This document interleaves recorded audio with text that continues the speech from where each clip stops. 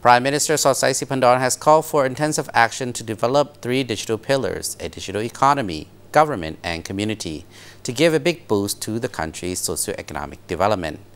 The Premier expressed the need to develop human resources and infrastructure along with enacting the necessary legislation to support these plans and digital transformation in Laos.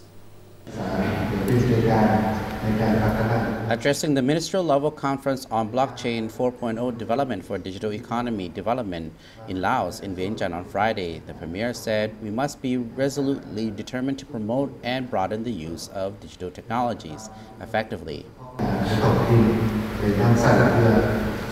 Prime Minister Sonexay expressed the need to develop human resources and infrastructure along with enacting the necessary legislation to support these plans and digital transformation in Laos.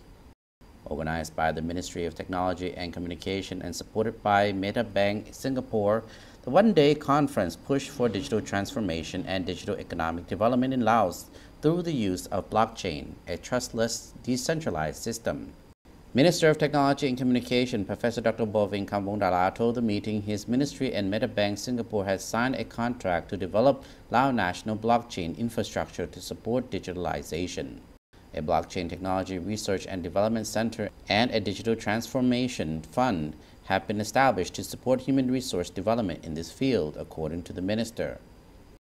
Professor Bill Roscoe of Oxford University told the conference that the trustless, decentralized system is the key to digital civilization and the democratization of service provision.